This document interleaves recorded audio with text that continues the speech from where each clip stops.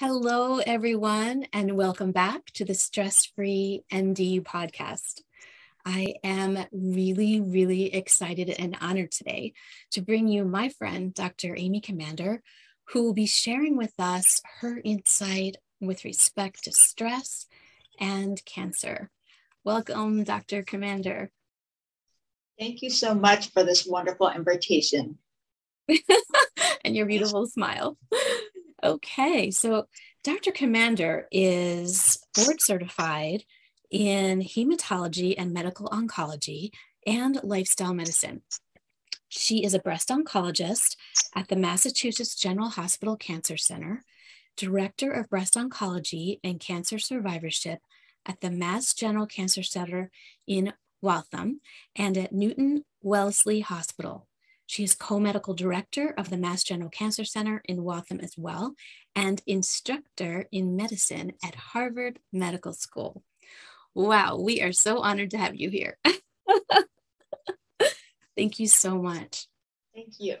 So let's get to it, right? So, as a radiologist who spent a lot of time in women's imaging, as a self-care professional that works a lot with individuals on the cancer journey, and with you in this very specialized space of breast cancer and with a focus on survivorship and all the things you do, let's talk about stress as it relates to cancer and the kinds of things that come up for you and your patients and what you can educate us on today. Thank you, Robin, for inviting me to join you. It's really an honor to be a guest on your podcast, which I've been thoroughly enjoying on my own, I must add. So thank you. Obviously, we're recording this in October, which is Breast Cancer Awareness Month. And I think we would both acknowledge that every month should be Breast Cancer Awareness Month. And certainly, this is certainly the most common cancer diagnosed in women after skin cancer. So certainly all women need to be aware of the importance of breast cancer screening. But your question was really related to stress and how stress may be related to perhaps development of cancer. And I think what I really would like to emphasize that certainly stress can cause many physical health problems, as you discussed on prior episodes, and you're helping all of us deal with this. The evidence relating stress to causing cancer really is weak. And I think, there are so many ways that stress could potentially lead to cancer. And that's really because stress can lead to so many harmful behaviors, such as smoking, overeating, drinking alcohol, and all of those factors certainly can increase a person's risk for cancer, breast cancer, and other cancers. But the actual, the stress from our job or stress for itself, while certainly perhaps it's at some, level within our bodies, causing effects in our immune system, or other pathways perhaps could lead to cancer. I think that exact mechanism is still being researched and we need to understand it better. Yeah, so I get that question a lot, like, did the stress cause my cancer? And so we don't have research showing, as you mentioned, that stress causes cancer, although there is research out there that shows that stress is related to cancer growth and progression once you have cancer, but not that it's causing cancer. But as you mentioned, it is directly related to all of these other behaviors that we know are causing cancer, are related to cancer, like eating the wrong foods, being overweight, smoking, all of these things. And so we also understand that stress affects our immune systems, and we need our immune systems to be strong as our internal army that's getting rid of all of these cancer cells that are forming every day in our bodies, right? So we have these cells every day and our immune system says, oh no, not today, and gets rid of these cells, right? So we need our immune system to be strong, which the stress response and having too much stress does decrease the ability of that immune system. So it is a tricky language, right? When we have to deal with that causal word, but there are lots of things that we can do to try and decrease the other things that stress causes that may lead to cancer. I think that's a really important point because as a breast oncologist, I primarily are caring for women with breast cancer at every stage. And many of our patients, of course, experience stress for many reasons. certainly due to their diagnosis and, all the factors associated with that and the treatment, anxiety about uncertainties in terms of what's going to happen over the course of their disease. And, there's so many factors that contribute to the stress that our patients experience. And we really need practitioners like you, given your passion for helping people manage stress, to help our patients with coping skills to handle, the distress essentially that occurs after a cancer diagnosis. Yeah, well, thank you for that. And yeah, diagnosing so much cancer, I would get so many gifts from patients, save my life, all these things. But yet I would go home and I would just feel horrible saying, well, how can I help that individual? Because now I know that their life's going to be very different. Right? They're sitting on the couch. They're worried about their pre-operative tests. They're worried about what's going to happen with their chemo and radiation. They're worried about the next time they come in to see me. There's all this worry. There's all this no sleeping, not eating right, all this stuff. And, being able to help in a different way has been really, really wonderful to teach individuals how to help themselves while they're going through this journey. So take me into your office, right? Take me into your office. You're a very compassionate, caring physician. I know that's super important to you. We need more doctors like you. You're meeting your patient for the first time, and you're noticing, as expected, that there's stress and anxiety on board, and you're talking to them about what's to come. You're telling them what you recommend. What do you share in terms of helping them alleviate, their stresses, their anxieties, their inability to sleep, and all that stuff that's coming up? That's a great question. And it's interesting that you asked that, of course, because it's funny. When I was in college, my passion was neuroscience and psychology. And I somehow always thought I'd end up going into psychiatry. So in medical school, that was an area I did significant research in and sort of thought that was the path I would go down. But in the end, I ended up falling in love with internal medicine, and I wanted to care for the whole patient.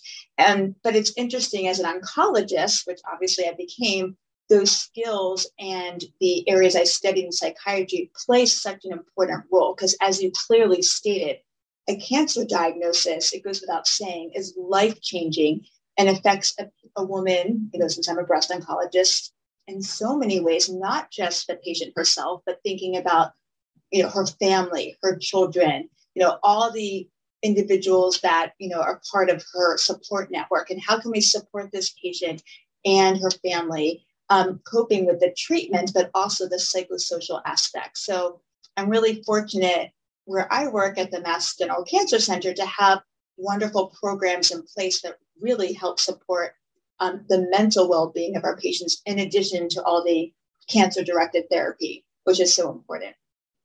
And just to give one example of that, since I know it's an interest of yours, I have colleagues at the Benson Henry Institute for Mind Body Medicine here in Boston, and there's this 8-week stress management and resiliency program, which teaches a lot of the skills that I know you're passionate about, managing, mind body interventions, the role of meditation, strategies to promote resilience. And this program is available to all of our patients and has really helped so many. And I'm so grateful to have that option here.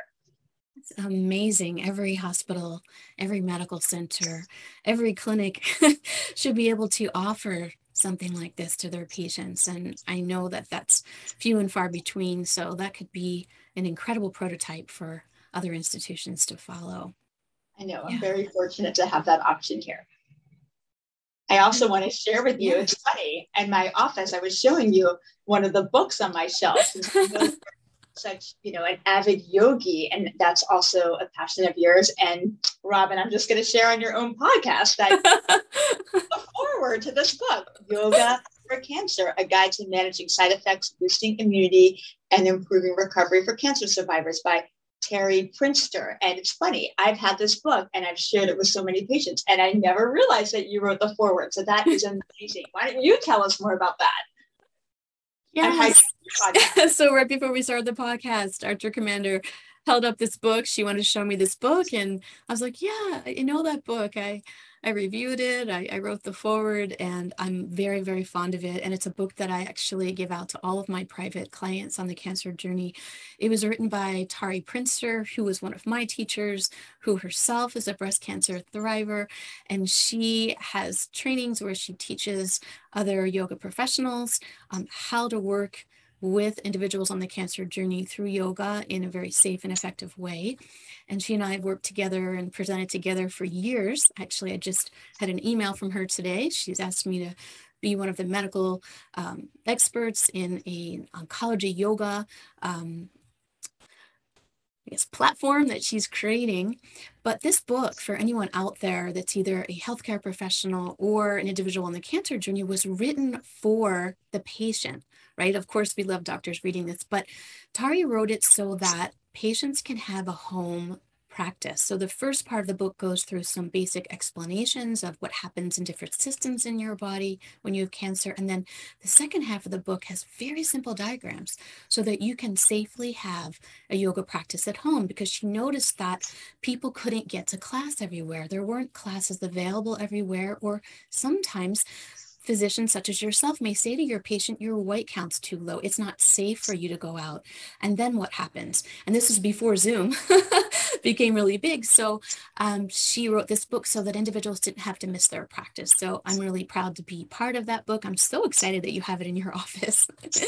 And it's really a wonderful resource, and it's very, very affordable too. And I don't get anything for this book. I'm just sharing it because I really am very fond of it, and it's helped so many of my clients.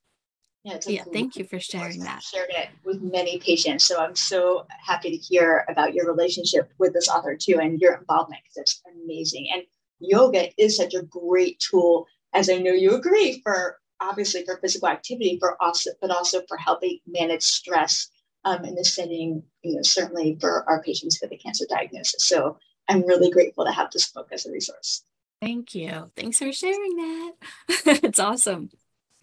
So, what I think would be really great is if you can talk to us about lifestyle medicine, because I know that wasn't always a part of your practice. It was something that you have become more involved in and more recently certified in. And the pillars of lifestyle medicine really touch on what you talked about earlier with respect to what we know with behaviors that are associated with cancer.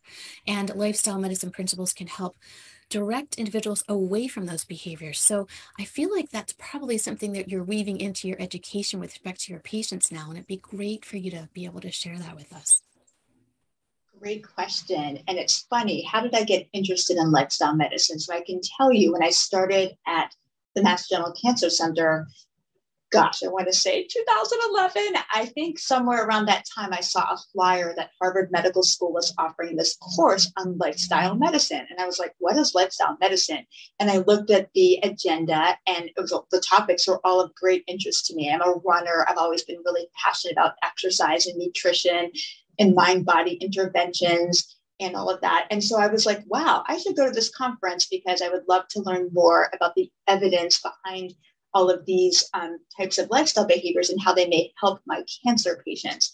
Because, when our patients go through treatment, certainly, it really knocks people down. It's cancer treatment. It's no joke. I think everyone knows that. And, exercise, nutrition, sleep, stress management, social connection, avoiding substance abuse, all of these pillars of lifestyle medicine, which I now am quite familiar with, plays such an important role in helping my patient population in terms of optimizing health, well-being, and outcome from cancer. There's actually really interesting data now showing the benefits of physical activity, for example, in terms of lowering risk of breast cancer recurrence. So that's really important. And every breast cancer survivor really needs to know about that data and why exercise is so important.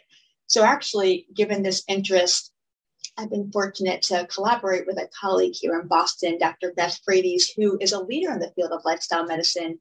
And in collaboration with her, I've developed this program for women with breast cancer to really help educate them on all of these topics in lifestyle medicine, and also help empower them to make these lifestyle changes to help improve and optimize their health. And that's been really fun for me. It's certainly a passion of mine, and I can't wait to grow the program further over time. Can you tell us the name of this program? Does it have a name yet?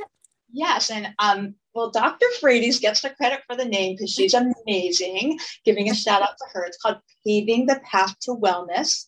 And certainly that's what we call it. And she originated the program focused on helping stroke survivors, which is amazing. And so I've been developing it for women with breast cancer in collaboration with her and another wonderful colleague who you may know, Dr. Michelle Tollefson. Mm-hmm. And so it's been a really fun collaboration, and it's just really wonderful to help so many women, you know, after they've gone through the intense treatment for breast cancer, and helping them make these lifestyle changes, which are so important. This program sounds amazing. I can't wait to hear more about it as it develops. So we may have, I'm sure that we do have a lot of listeners that, you know, don't have cancer, but like all of us, they're worried that they're going to get cancer because it is so common. So can you talk about these principles that you're implementing for your individuals, your patients who are already diagnosed with cancer? But we can do a lot, right? That to help prevent cancer through these principles as well. Yeah. Absolutely. There's so much data now showing that our lifestyle behaviors play a key role in helping reduce risk for development of cancer. Certainly not just breast cancer, but many different kinds of cancer. Just to think of one obvious example, which is kind of an unfortunate one in the United States right now, but obesity is, you know, certainly smoking's way up there as like the leading cause of cancer, but in terms of modifiable risk factors. But now obesity is getting really close, and studies predict that obesity is going to be the number one, you know, modifiable risk factor in terms of a cause for cancer, probably in the next 10 to 15 years. And I think, you know, that's really unfortunate that our country is facing this problem. Obviously, not just our country, the entire world, but that's really kind of a wake-up call that we really do need to, as a society, focus on lifestyle factors to help, you know, address that problem. Obesity is one major risk factor. Of course, smoking and alcohol intake is way up there too. And I think since it is Breast Cancer Awareness Month, I do just want to state that alcohol is clearly a risk factor for breast cancer. And women, you know, the ideal situation would be to not drink at all, but certainly if one chooses to drink, really limiting it to one drink per day is really what we would recommend. Okay. Yeah. So that's, you know, we do have an obesity issue for sure in this country, more than other countries. You know, there's lots of factors that, you know, I've read in the literature. I mean, it's the types of foods we're eating, it's the stresses we're under, it's the lack of education, it's the lack of healthy foods being available, lots of factors. What do you think? What do you see as, you know, the major causes? Those causes, other causes, you know, what can we tell our listeners in terms of, you know, what they can do to either prevent obesity or to start decreasing their weight if they are obese? You know, no shaming here. Just let's make today a brand new day. And how can we move forward from today if we need to work on losing that weight to decrease the incidence of cancer? Robin, that's such a great question. I wish it was an easy answer, but as you earlier in this podcast, we were discussing what are the pillars of lifestyle medicine. Mm-hmm. And I really think focusing on each of those pillars will help us as a society be healthier. And just to review those for our listeners, you know, number one, sleep. Getting adequate sleep, of which I am guilty sometimes, but getting adequate sleep is really key, and increasing evidence is showing how our sleep habits also influence our body weight and, you know, regulation of that and stress, etc. So sleep is so important. Number two, certainly our diet is important, and increasing evidence really shows the benefit of following a plant predominant diet. That's the term I'm going to use. Certainly if individuals like to eat chicken and fish, limit the red meat, that's okay. But a plant predominant diet is really the healthiest diet. So that's what I recommend to my patients as well. Stress management, and that's your area of expertise. But certainly we know that is so key also for regulation of body weight. Avoiding alcohol and other risky substances. Alcohol has a lot of calories, you know, so if you have 2 glasses of wine, that's at least 300, 350 calories right there, empty calories. So that's an important thing for our listeners to recognize. Physical activity, we can't forget that one, because exercise is certainly so key and so important. And finally, social connection. Our environment, who we spend time with, also has been shown to influence our own body weight. So if you're around people who want to eat pizza and drink Coca-Cola all day, that's what you're going to do too. So it's really great to kind of help inculcate these healthy habits in your family members and friends as well. That is such amazing advice. Yeah, we don't really think necessarily so much about the people around us influencing our behaviors, but it's so true. It's so true. And it's also a point to educate others. Hey, we don't need to be eating that. We don't need to be drinking that. Right? Yeah.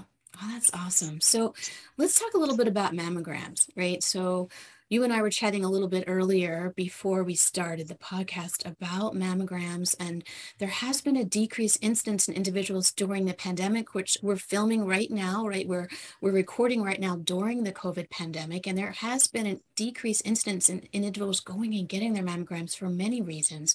Let's talk about that. Let's talk about the importance of that. For bringing up this important topic, given that we're recording this in October. So unfortunately, as we all know, during, I guess, in the spring of 2020, at that time, the CDC and other organizations really recommended that we halt all non-essential medical tests because of the COVID-19 pandemic and all the concerns associated with that. So during that time frame, from March through the end of May 2020, there was a 94% drop in routine mammographic screenings. So all of those women, all those hundreds of thousands of women who would have gotten their mammogram did not. And since that time now, obviously our hospitals are open again for business, but there are many factors which unfortunately are still, limiting access for women to get their mammograms. And many of our patients are also, fearful of coming to the hospital or can't get time off to go, to get a mammogram because of childcare issues or many other factors. So we really do need to focus on how can we help make mammographic screening more accessible and feel safer for those who are maybe fearful of going to the hospital. So this is a major initiative being taken on now by the American Cancer Society and other organizations to encourage women to get back to screening. Not just for breast cancer, of course, but we're also talking about colonoscopy screening, cervical cancer screening, et cetera. Yeah. And as we were talking about earlier, it's a part of self-care, right? Taking care of yourself, that's part of self-care. It's something you can do for yourself to catch something early, right? You don't want to come in at a time when things are far advanced. You want to take care of it early. And self-care isn't selfish. Right? I say that all the time, whether it be taking care of your stress levels, whether it be eating properly, sleeping, but getting your mammogram, getting your colonoscopy, getting your pap smear, if it's the right time for your schedule to do that, those are self-care things that you can do for yourself, procedures you can do for yourself that you can enhance your life and increase your longevity and improve, your outcomes by catching things early. Right. So I just wanted to, bring that up because there are a lot of people out there. And we also talked about how we as doctors sometimes are right there with people. Oh, I'm too busy. I don't have time. I'll do it next time. And then just time goes by and time goes by. So, get your mammogram. It's Breast Cancer Awareness Month. Make sure you get your colonoscopy. Make sure you get your pap smears. Take care of you. Yeah. And that reminds me, so beautifully stated, that reminds me of a sign in our breast imaging department. And it states, for after a woman gets her mammogram, there's a big sign that says, "Thank you for taking care of you today." And I think that's a really important message. You and I, Robin, are both super busy physicians. And just the fact that, it is important to take time to take care of yourself. And whether that means getting a mammogram, or getting a massage, but you certainly get the mammogram because, that is so important to prioritize these kind of preventative screenings, which we know many studies show that mammograms save lives. And that's why it's so important to prioritize this. Yeah, and not to exclude any of the males in our listening audience, but we want you to get your PSA levels checked for prostate. We want you to go and get your exams and get your levels checked as well. So whatever preventative measures your doctor recommends, we're just encouraging that to be self-care all the way around. Definitely agree, for sure. Yeah. Okay. Any routine screenings are down, not just breast cancer screening. All the things you just alluded to. So important. All the things. Yeah. So what would you like to leave our audience with? Just one final pearl. What would you like them to hear from you? That's such a great question. And so I think given that it is October and Breast Cancer Awareness Month, I love one of the lines you just stated. Self-care is not selfish. And I am directing this to the women who are listening to your podcast today, but please take care of yourself. Take that time, not only to get your mammogram, to try out that yoga class or what other, stress management types of approaches that you've learned from Robin, but take time to exercise, take time to focus on eating your fruits and vegetables, try to limit the alcohol, try to get enough sleep at night. All the factors in lifestyle medicine that we've just discussed are so important for our optimal health. And we are all a work in progress. We are all paving that path to wellness. And I think we just have to recognize that and take it one day at a time. Thank you for that. Thank you so much. So, Dr. Comander, we may have a lot of people that are saying, hey, like, where is she? How can I reach her? How can I find her if I have a question, if I want to get a consult, if I want to know more about this program that she's talking about that's not quite out yet? What is the best way for individuals to reach out to you, whether they be healthcare professionals or patients? Great question. So I'm here in Boston. So for those of you in New England, that's where I am. But I do have a profile on Twitter. I'm Dr. Amy Comander. By the way, Comander has one M. Many people like to add an extra M. There's only one. And I do have an Instagram account. So, I certainly get many messages from individuals, whether it's through Twitter or Instagram, and that's a great way to reach me as well. And Instagram is also the handle Dr. Amy Comander with one M. Okay. All right. So I will put all of that in the notes, in the show notes. And what about this program you're talking about? Will that be something you'll be putting out on your social media, or where will they find that? Taking the Path to Wellness is currently being offered to breast cancer survivors at the Mass General Cancer Center, but it is a goal someday to broaden the program to reach more women. And so I would say that is a work in progress, but hopefully we'll have more to come on that soon. Okay, so stay tuned, everybody. Stay tuned for that program. I'll definitely be looking out for that. Okay, so I want to thank everyone listening. Thank you so much for listening and for taking time to care for amazing you. Remember to be kind to one another. Remember to be kind to yourself. And I look forward to connecting with you on the next episode of the Stress Free MD podcast.